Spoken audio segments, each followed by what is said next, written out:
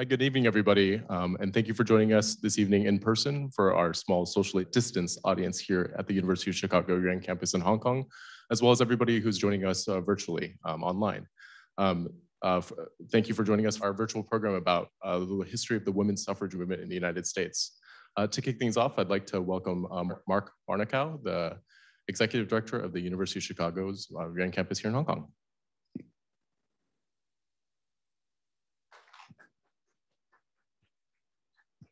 Thank you, Tom.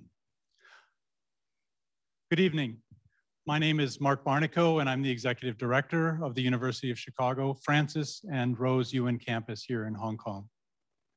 I want to take this chance to welcome the Consul General and his team from the United States Consulate in Hong Kong and Macau to the UN campus this evening for this important historical event, 100 years of women's suffrage in America. I'd also like to extend our warm welcome to our audience and this special guest panelists participating in tonight's program. The University of Chicago UN campus in Hong Kong is our premier location in Asia, representing UChicago values of free and open discourse, rigorous debate, and exchange of ideas. In these classrooms, we teach our executive MBA students from throughout Asia. We also host UChicago study abroad college students from Chicago, as well as executive education, innovation and entrepreneurial programs, and social enterprise programs. Our UChicago faculty visit Hong Kong regularly to teach, provide lectures for the community, and collaborate with faculty and partners from other institutions in Hong Kong and throughout Asia. The University of Chicago is a leading global academic institution. In addition to the UN campus in Hong Kong, we also have centers in Beijing and Delhi. And last year, we also opened a new campus in London and recently announced a new campus facility that we're building in Paris. For more information about the UN campus in Hong Kong, though, please visit our website at www.uchicago.hk. There you'll also find information on how to register for our new climate change series, 1.5 Degrees, which begins tomorrow evening at this same time. I hope you can join us. Now I'd like to turn the stage over to Consul General Haskam Smith from the United States Consulate.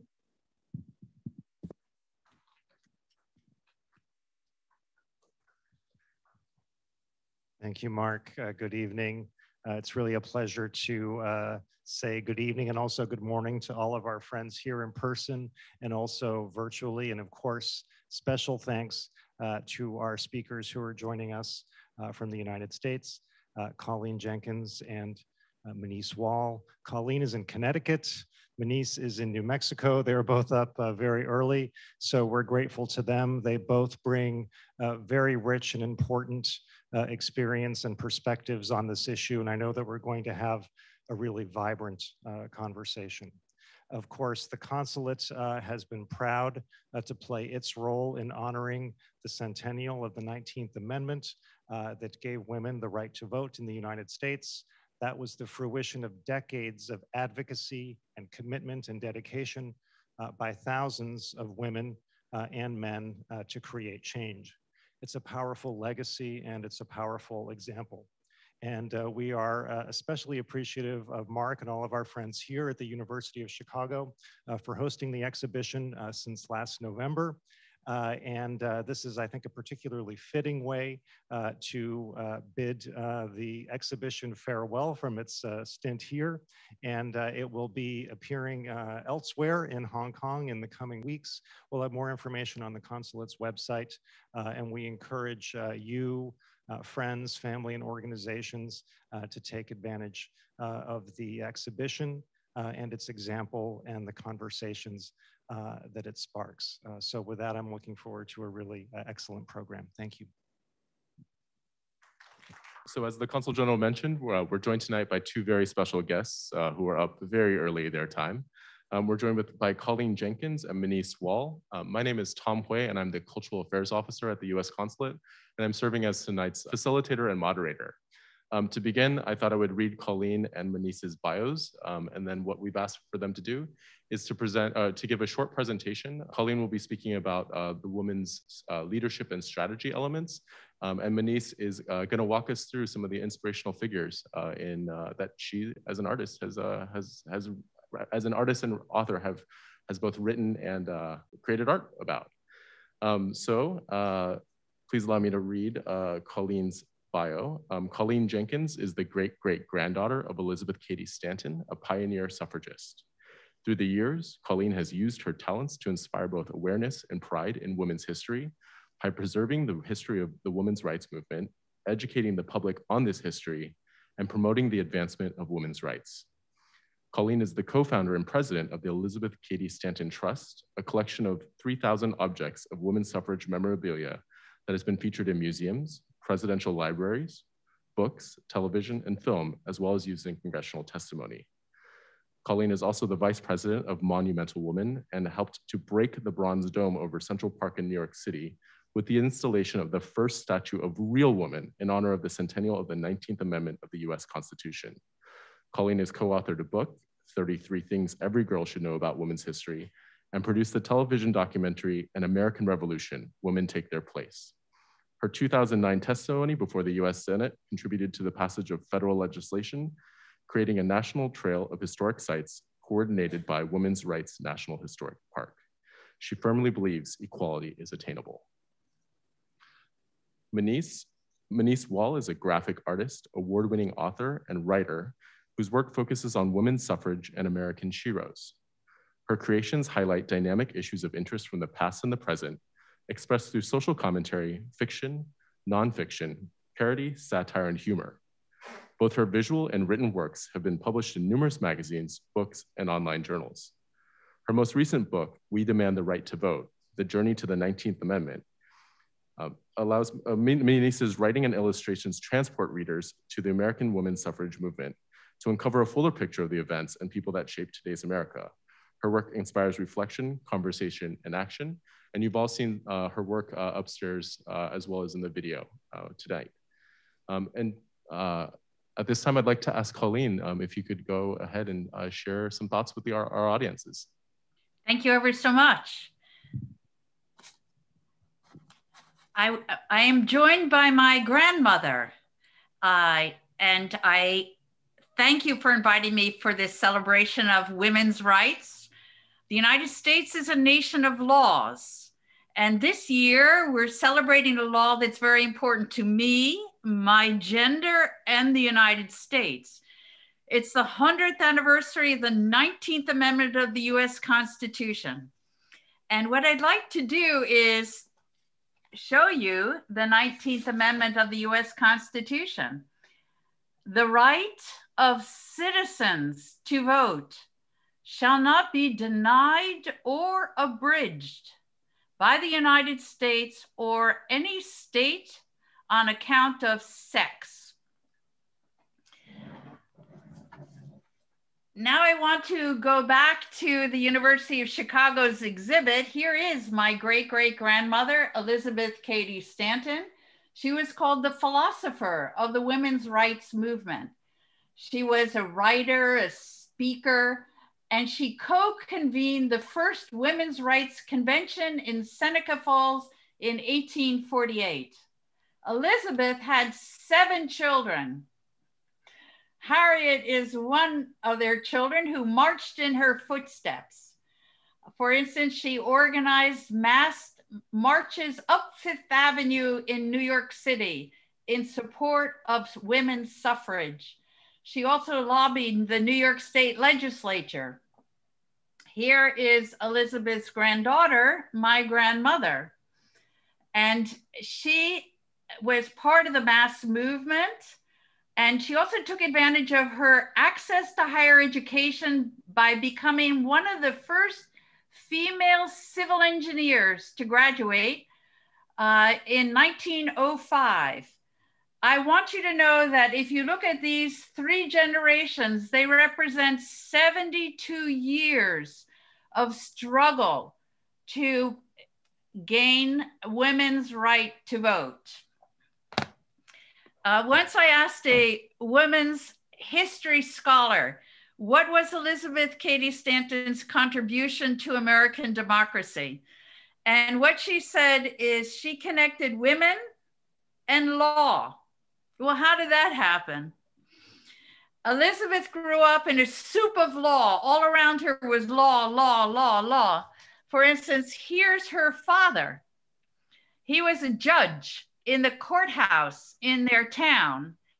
He also served in Congress, the United States Congress, as well as on the United States Supreme Court. Law clerks studied with him the law, and in their attached to their home, the family home, was Judge Cady's law office. Here, I would like to tell a quick, great story of how Elizabeth became sensitized to the law. This is the coral necklace that Elizabeth Cady Stanton was given as a child as a Christmas present. And one law clerk said, "You see that necklace?" She said, "Yes." And he said, "Who owns it?" And she says, "I do. It's a gift to me." And he says, "Well, when you get married, your husband will be able to take that necklace and swap it for a cigar and light it, and your necklace will go up in smoke." Well, Elizabeth, as a child, was indignant. She thought this was unfair. And this is the childhood, the soup of law she was brought up in. And fortunately, one of the first things that were changed in New York State, for example, were marital women property rights, so that they had some type of legal right to what they owned. This is the period, our photo of Elizabeth that I'm most proud of. Most of the time you see her as an older woman, but here is her most important period as a 32-year-old, a mother with child, but also a proponent of a movement. She and a handful of women gathered to address the rights and the wrongs of women. And they convened the first Women's Rights Convention in Seneca Falls. And just before the convention, they said, "We need a document. How do we express ourselves, what our goal is?" And they came with an irrefutable argument. I want to read just a portion of that document that Elizabeth read to 300 people in the convention.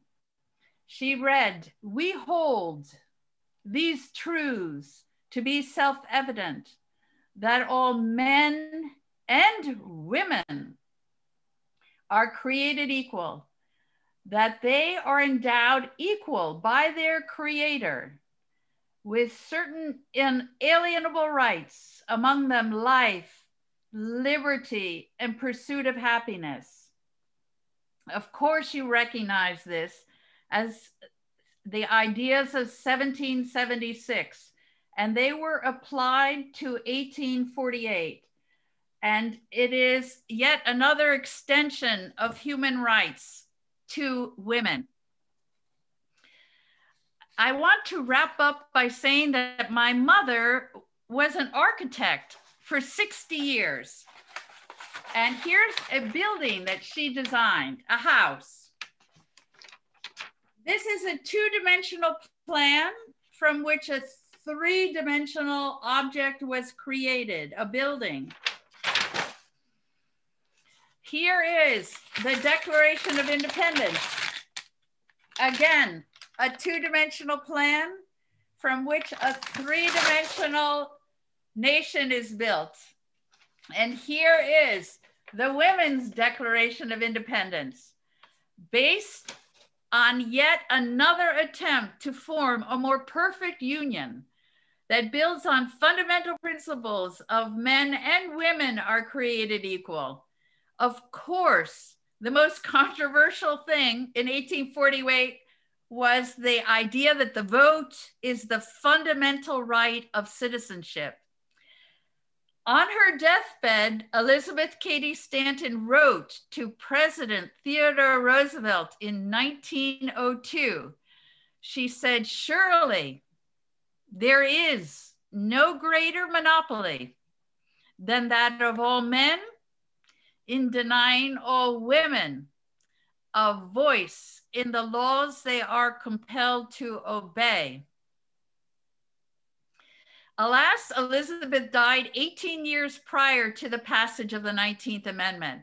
But by then, there is a mass movement in this bloodless revolution. No guns. It was just constant 72 years of fight. Today, I stand on the shoulders of the men and the women that marched before me, and I am grateful. In no way do I think American history is perfect. For instance, how did the United States leave women out of the Constitution, their right to vote, when women constituted 51% of the population? That's not perfect. But I believe as a nation, we are always striving to create a more perfect union. So Elizabeth now will have the last word. She said, "Come, come, my conservative friend. Wipe the dew off your spectacles and see the world is moving." So I thank you for the honor of sharing my family and a movement with you.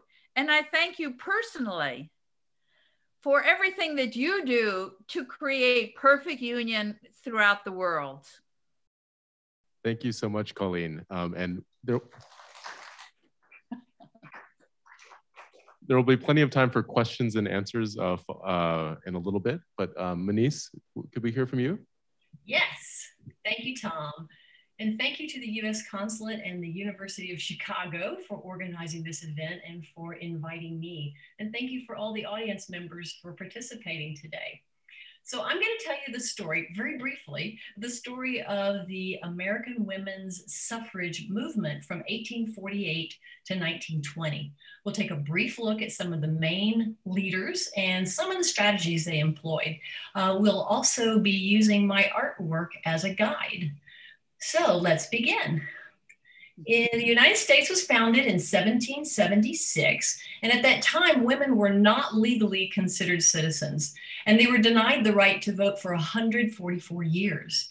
In this first piece, we see Elizabeth Cady Stanton that Coline just spoke of, and in this image, she is about to read the Declaration of Sentiments, where she was talking to men, a few men in the audience, but men in general, that they were the ones who had the power, and women knew that they would have to get their help in getting women power. So that was in 1848. In our next image, you'll see Elizabeth Cady Stanton's very good friend, Susan B. Anthony. The two of them were lifelong friends, worked together for women's rights. Elizabeth was a fabulous writer, wrote a lot of the speeches that Susan B. Anthony gave. She traveled across the United States giving these speeches. Oftentimes, food would be thrown at her because that was not considered a thing for a lady to do. Not only to talk in public, but to talk to crowds of men and women. The two of them helped found the National Women's Suffrage Association in 1869. And the focus there was on universal suffrage and a constitutional amendment for women's right to vote. In the next image, you'll see that one of the ways that women we're trying to really tell the men we've got to do something here is through the amendments. The 14th Amendment was guaranteeing citizenship, but it didn't say specifically women. But it did say if you were born in the United States or a naturalized citizen, then you could vote. So women pushed that, and they went and voted in the 1872 presidential election. They were arrested for it. Many of them posted bail, but not Susan. She was a force to be dealt with. So she was arrested, jailed, tried.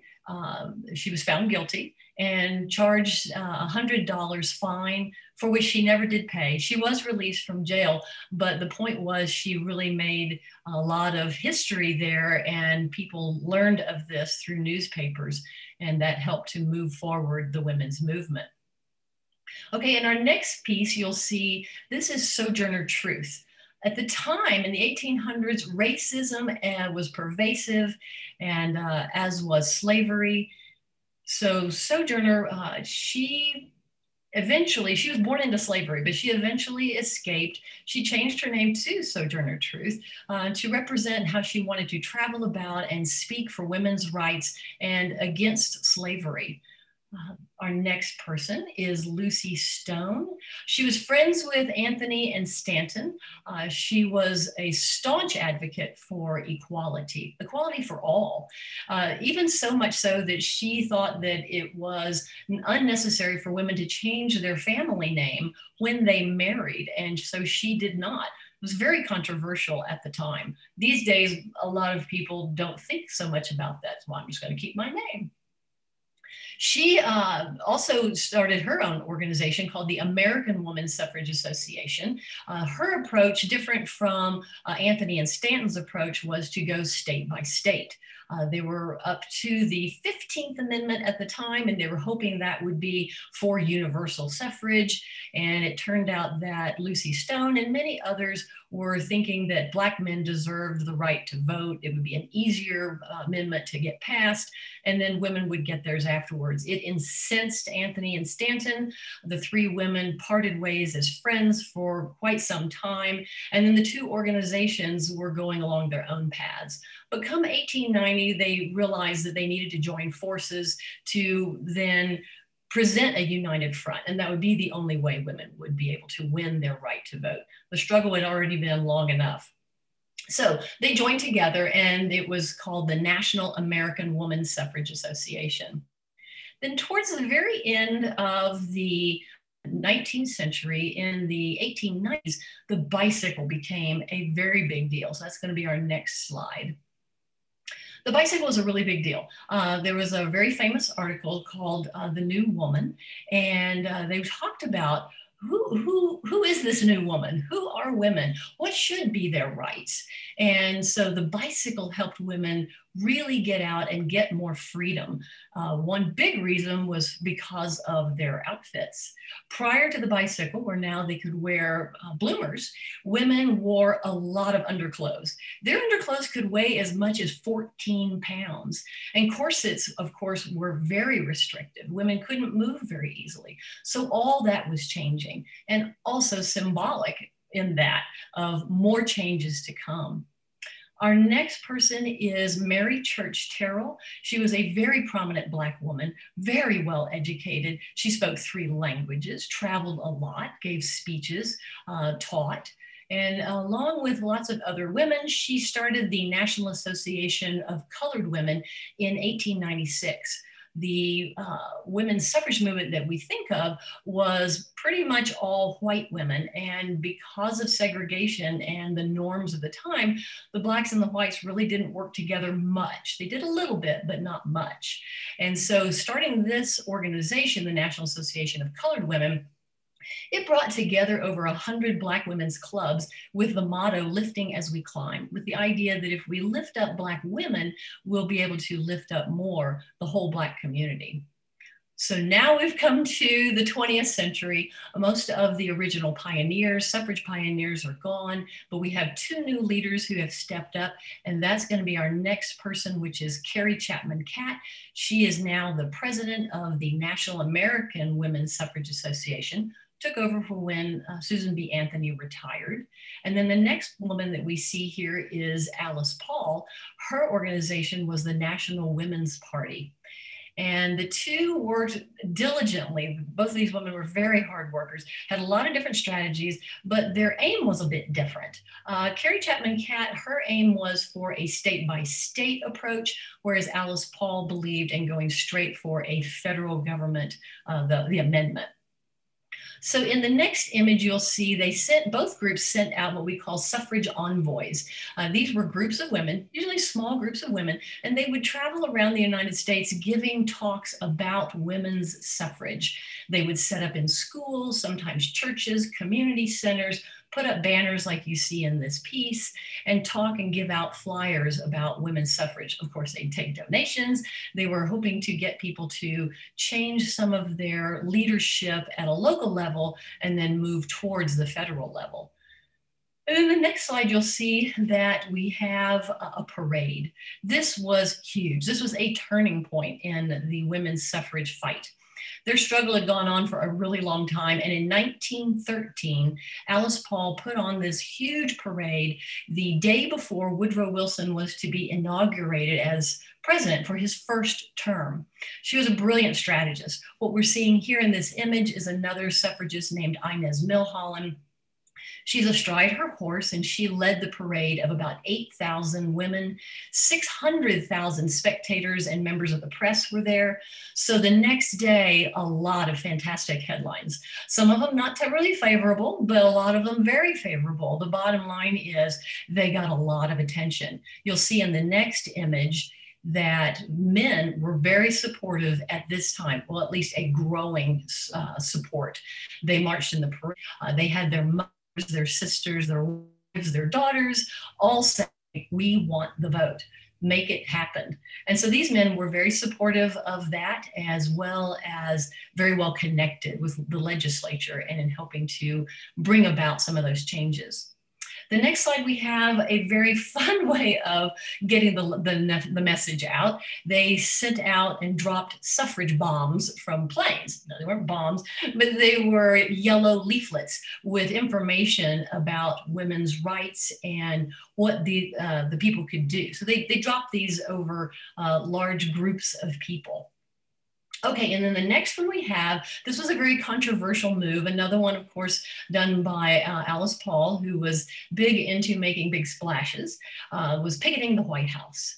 No one had picketed the White House before. And so women were the first to do that. And it was very controversial because women were still thought by most men that they should be seen and not heard, staying at home mostly, not taking political opinions. So to be in front of the White House was absolutely outrageous.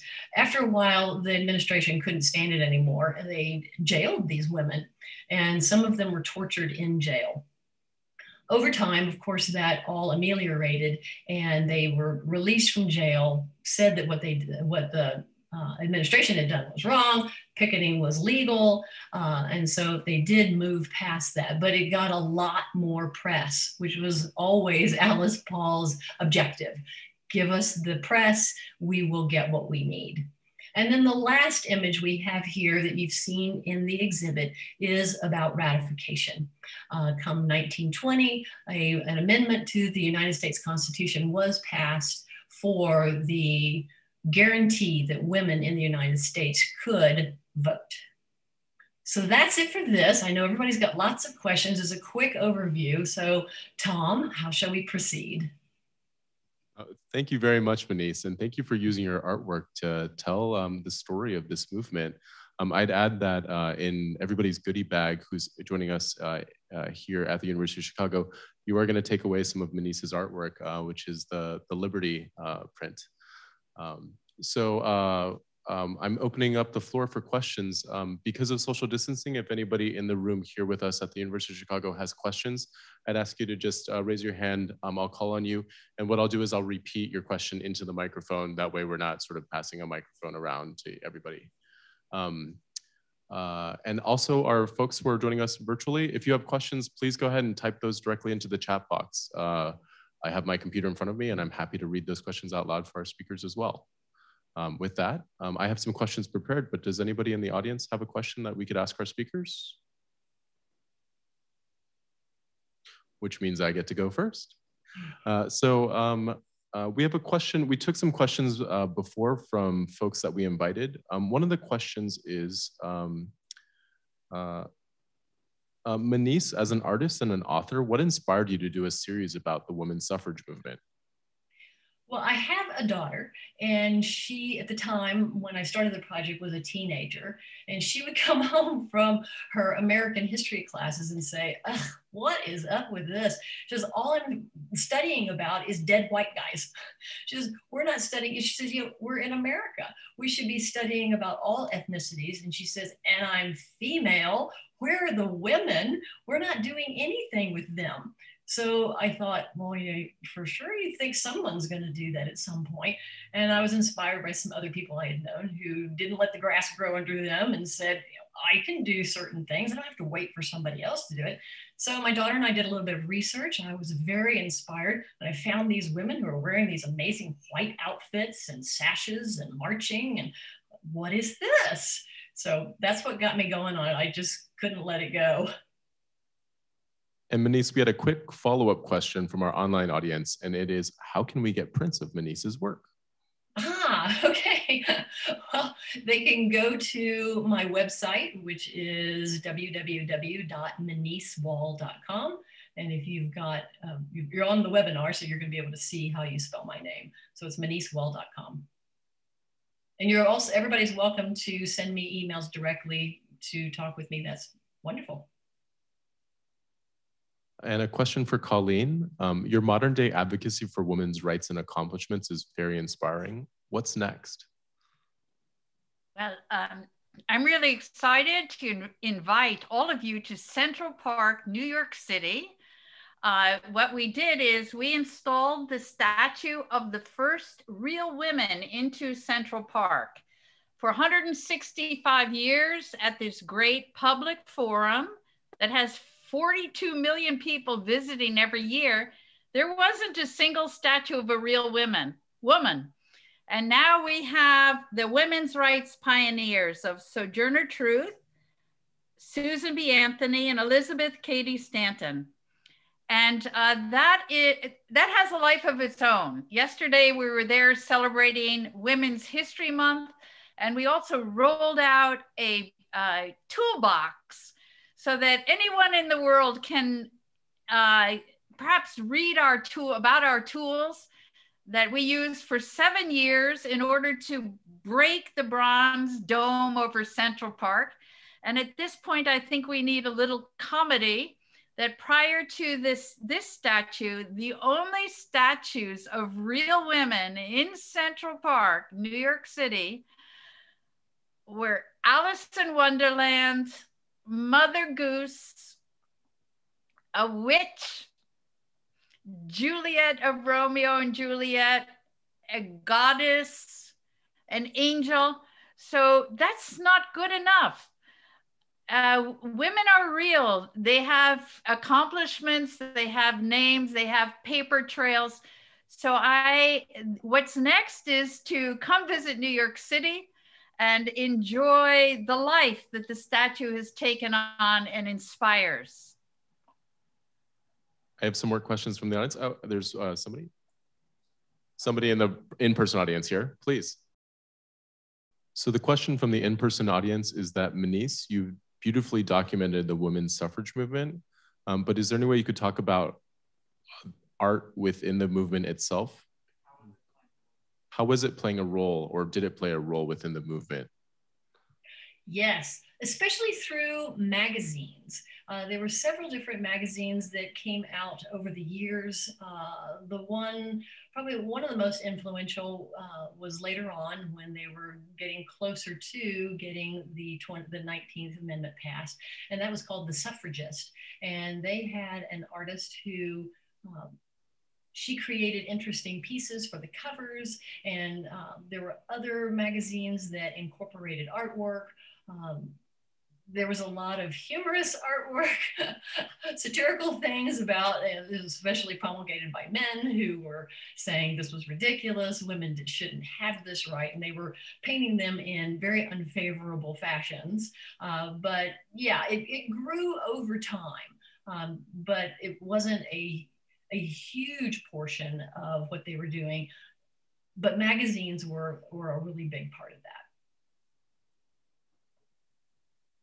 Another question from online is, how do we tackle hidden discrimination towards women, such as the income difference of women and men?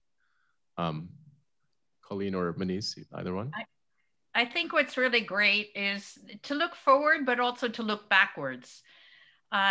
For almost 100 years, the Equal Rights Amendment has been proposed by the suffragists because they figured once you get the right to vote, then you must have constitutional protection for all of your other rights. And so what's great is we're on the cusp of celebrating the 100th anniversary of the Equal Rights Amendment. And may I say that both of these amendments are not strictly about women. These amendments are about universal suffrage. It protects men's right to vote as well as women's right to vote. And that is the same with the Equal Rights Amendment, that men have an opportunity to figure out how their rights should be protected as well as women. So we're on the cusp of passing, of ratifying the 28th Amendment of the US Constitution. I would add to that that it's a very complex and messy process, because in America we have all these different groups of people, and getting people to pull together is a really hard thing. It's just a human thing. And we've been working at it a really long time. It's coming together more and more, like Coline said. So I'm very hopeful that we will pass the ERA, and it's one of the major steps towards having equal rights for everyone. But it's still a work in progress.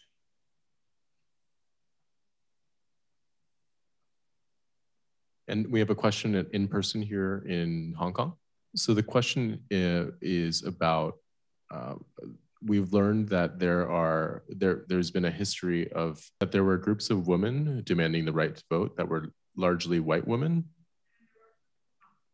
And there were also groups composed of Black women, and that the two groups worked in parallel. But the question is about sort of, did those two groups come together, and how did they ever work together? Well, I think it's not only Black women, but I would like to point out that at this very first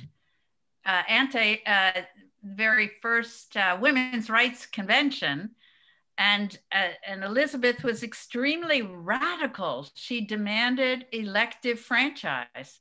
Well, out of those 300 people, only one person supported her motion and spoke to her motion. And that person was Frederick Douglass. And these two people remained of the same mind for basically their whole lives, except when the pearly gates opened up after the Civil War. Who should go through those pearly gates to elective franchise? And sadly, it was determined that yet another group of males would go through. So, and then I want to fast forward to the end of the 1800s, where Sojourner Truth, for instance, stayed at Elizabeth Cady Stanton's home in New York City when yet another women's rights convention at Cooper Union, a very important educational institution in New York City. So sometimes they worked together, sometimes they had other methods and institutions through which they worked. But I think it's very easy to say that it mattered to women, and there were multi-prongs to pass an amendment to the US Constitution. Yeah, I'll add to that to say that it's good for us to remember about the history and what life was like then. We can't really judge what was going on then by today's standards of relations between the different ethnicities. But back then, like I said, that racism was pervasive, and the two groups, Blacks and whites, just didn't mix much. It was just a social taboo. And so Mary Church Terrell actually made a lot of inroads to working with the white suffragists. And she had a plan that she encouraged Black women to get involved in the temperance movement, saying if we can help out with temperance, then that will help ingratiate us to the white suffragists. She did give a few speeches to the national, I think it was just the National Women's Suffrage Association, but Blacks were not allowed to be members of the white groups. So there were tensions there, definitely, but the Black women were very wise and stepped up to form their own groups, and they did make a lot of inroads and a lot of differences, but not as much as we have today. It was a different world back then, for sure. A question from the virtual audience that brings us to sort of today in the United States. And the question is, of all the ongoing struggles in the United States, such as the COVID pandemic, post-pandemic economic recovery, Black Lives Matter, how do average Americans view gender inequality as a priority issue that they need to tackle? Well, I feel like we have a grasp of a pandemic now, and so that's moving ahead. I think we have a huge economic recovery. It's impacted women and a lot of other people of color, as well as men. But I think that that's what I really, really appreciated about the early suffragists as a role model. They never lost sight of a goal. And yes, Elizabeth Cady Stanton was addressing all sorts of women's rights, from property, the right to own property, to the access to higher education, access to elective franchise. But it had a singular goal of advancement of women. And I think that that's critical. Not only for women, but I would hope that men also address their abilities, for instance, with equality, for instance, in the case of divorce, who has title to the children. I think if we go forward to try and create gender equality, I think it's something that matters to me, and I would hope that it matters to other genders. I would say that they're viewing it more and more as one of the top priorities. Sort of like women getting the right to vote, it was one of the pivotal rights. And I think having that right for people today to have equality, that sets the stage for, it's like a domino effect. With that in place, then the other dominoes will fall into place.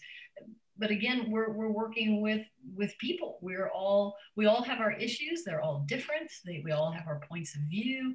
And so it's a challenge to pull those together and find the commonalities. So it takes time, but once we're finding more and more of those commonalities of our humanity and moving forward with that. So I'm very encouraged. A follow-up question to what Coline mentioned earlier about engaging men is, are there any good strategies on how to engage men in the gender equality movement? Actually, there's a book that's just recently been published, and it's called Suffragents, and it's about suffrage and gentlemen and suffragents. And it takes up that point that obviously if women have no power, they have to rely on the power structure to accept their arguments and change the structure.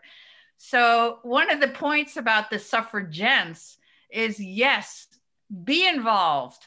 Yes, lend your talents, lend your access to power, but don't take over the movement.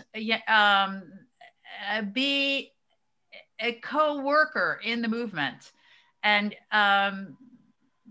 that's the point. Suffragents, welcomed. I agree with what Coline's saying.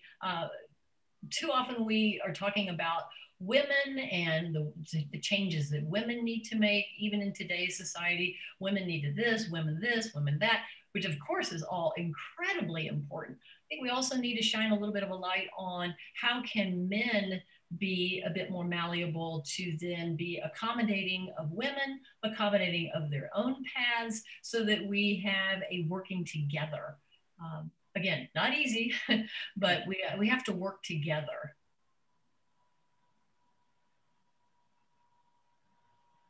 Another question from here in person in Hong Kong. So the question is, in the United States, for children who are now going through school, 10th or 11th or any grade in the US, are there textbooks in the curriculum better reflecting diversity within gender, ethnicity, and race? And so is it less about dead white guys? And I'm just repeating what I heard here in the room. Well, I grew up in New York State, and this is actually the home of the beginning of the first Women's Rights Convention. And in 10th grade, I studied for 1 year New York State history. And that period of history was only 4 sentences in a textbook that was this thick. So what's changed, for instance, in New York State, they have developed 4 core curriculums. And one of the core curriculums is the women's rights movement, the women's suffrage movement. And I think the beauty of studying something like that is that if you want to know all of the arrows in the quiver of democracy, you, by studying that movement, will learn about them. So, and then what's phenomenal is the internet.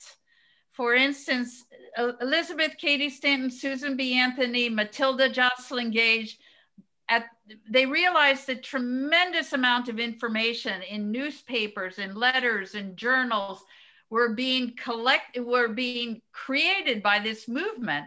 Well, if it's not preserved, then you, the future generations, will not know it. So what they did is they wrote these volumes, the history of women's suffrage, and the idea was to put them in every library in the United States.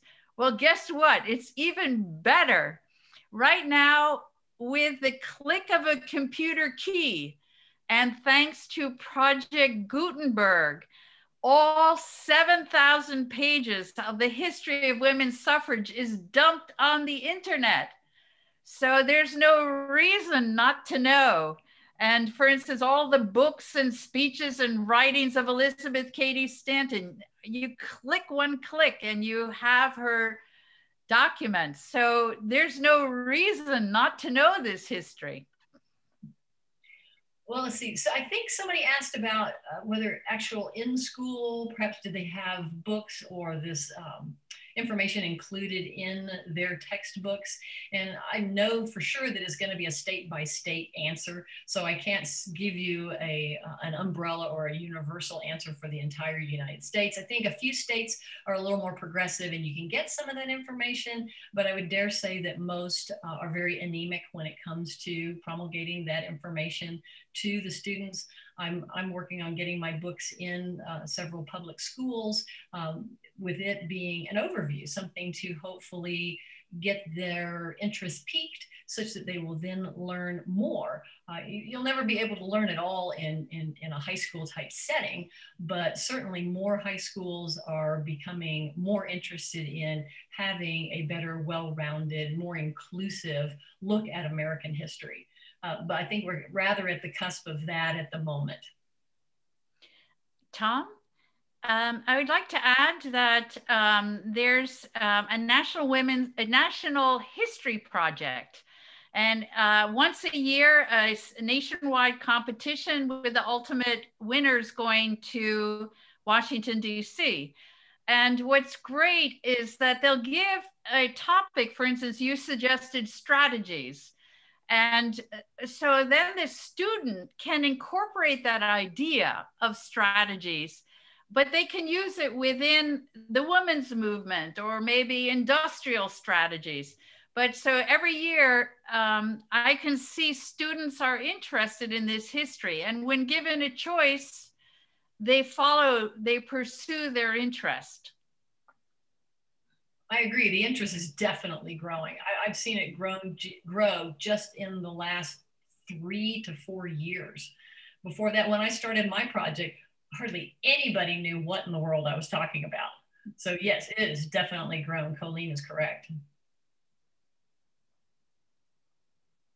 And we have one more question. So in the interest of time, we'll take one more question from the in-person audience. So the question from the audience is that we often hear about the sheroes of the movement, and I'm sorry, could you repeat that? And the big contributions that they've made and contributed to the movement.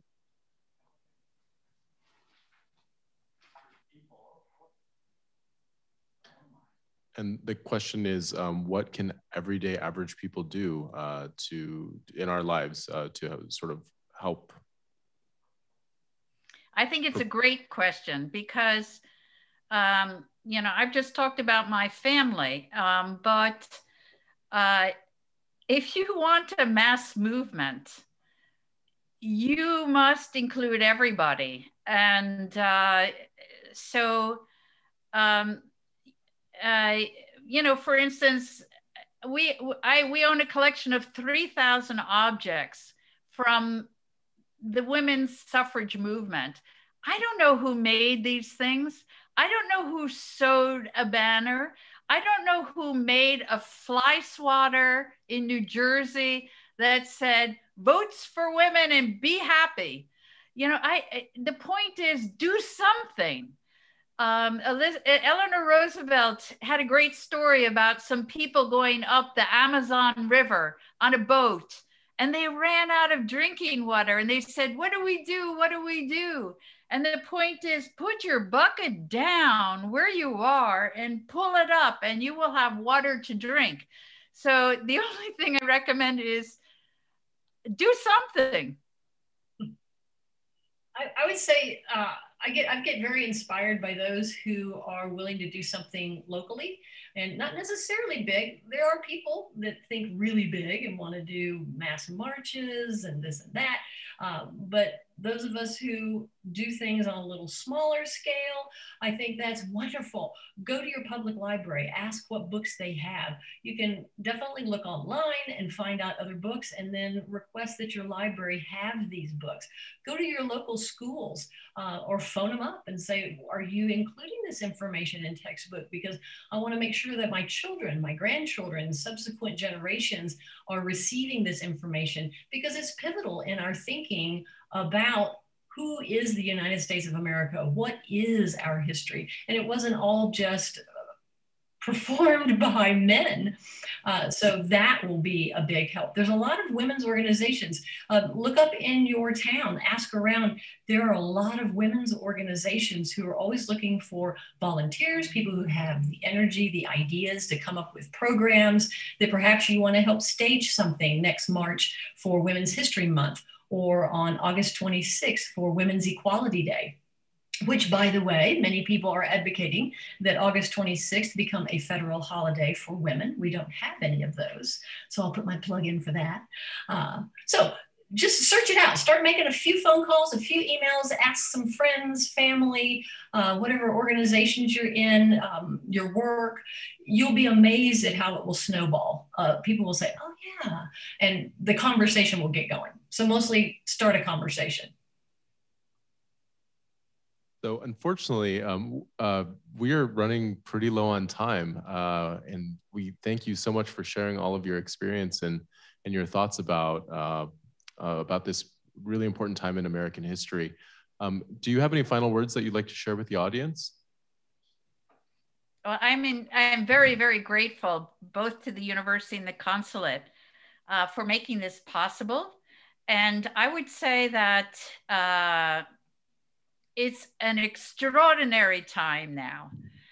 We are reaching over 7 billion people with our messages. And it's not necessarily go to your local museum, but remember the platform is so much larger. And I think it's a beautiful time. my thought when you asked that, Tom, was to encourage everyone to do what is within your power and your desire to do. But I would hope that everyone would just start by educating yourself. It's just amazing where that goes, because it changes your focus, it changes how you see the world, and then when you change, others around you will change. So do a little research, do a little reading. There's some pretty outrageous stories out there of what these women did, and or outrageous stuff of what they went through, and a lot of firsts. So it's very interesting stuff. I encourage you to read up on it. Share the information. On behalf of the U.S. Consulate, on behalf of everybody here in this room, we really want to thank you both for joining us this evening, or your morning and our evening, and sharing your thoughts about these issues that still resonate today. One of the major shared values that the United States and Hong Kong have are our focus on diversity, equity, and inclusion. So thank you for bringing to light this part of American history. And that concludes our program tonight. Thank you very much.